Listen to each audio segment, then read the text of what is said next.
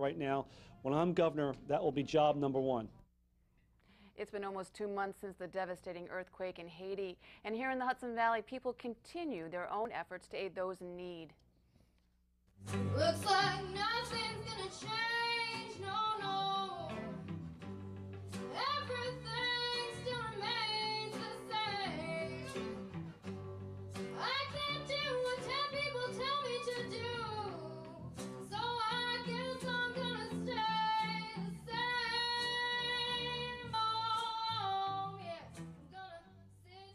That was just one of the musical talents that could be heard this past weekend at the Young Musicians Healing Haiti benefit concert.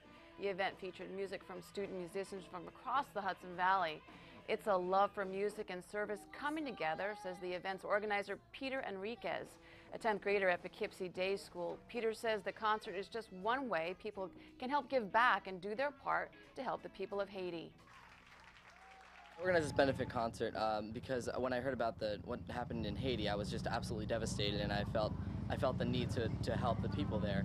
I would suppose that everyone would say, you know, what can I do for this? You know what I mean? I can have a bake sale, but what's that going to do? But you know, if everyone says that, then no one's going to make any money. If everyone says, oh, we can do this, then everyone's going to make all sorts of money, and it's all just going to tremendously help Haiti.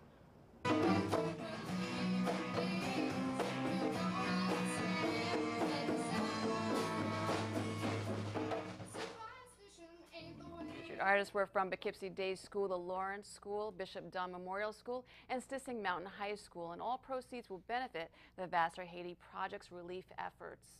A lot of community outreach for Haiti, which is good. Great to see it being done. Still ahead on Cablevision News, a home invasion at a police's home turns out to be a bad mistake. And the 5th annual Southern Dutchess Chambers